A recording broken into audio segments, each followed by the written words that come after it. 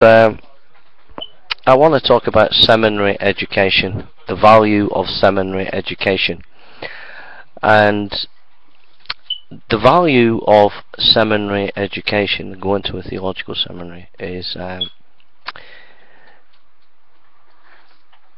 you know,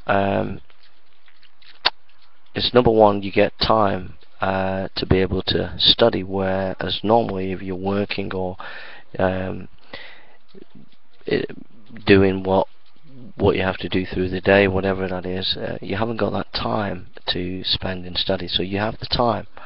Secondly, you get a wide breadth of reading, and so you get a wide education.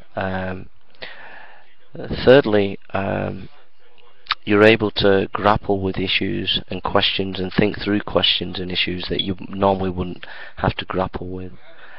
And fourthly, it it gives you a deeper understanding of the faith, and also of those who oppose the faith.